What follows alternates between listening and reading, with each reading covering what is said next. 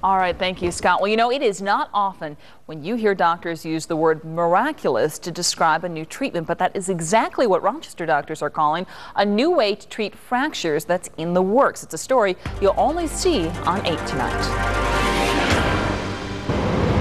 To look at Trudy Bales of Rochester, you would never know she broke her pelvis. I couldn't turn without hurting the hip, so that was a major adjustment, and it was extremely painful. It left her in a wheelchair for a few weeks until her surgeon at Highland Hospital gave her a drug called Forteo. It's already on the market to treat osteoporosis. There had been a lot of research in using this medication for fracture healing.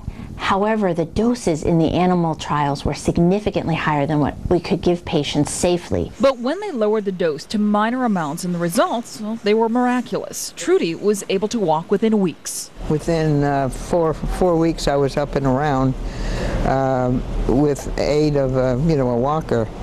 And I guess if I hadn't been on that, it would have been sometimes 2 months or longer. You give it yourself across your belly, where you have, most of us have at least an inch to pinch. The drug actually stimulated the stem cells in her pelvis to fuse together faster, speeding up the natural healing process. And that's where we think this drug has had its benefit, by pushing those same bone-building cells to make bone. Just 2 years into a 4-year study, Rochester doctors are looking for more volunteers like Trudy. The hope is that this drug will not only be approved for pelvis fractures, but one day also used to treat other kinds of bone breaks as well. In many ways, it's miraculous because it added another tool to our toolbox. It's an option that we didn't have before.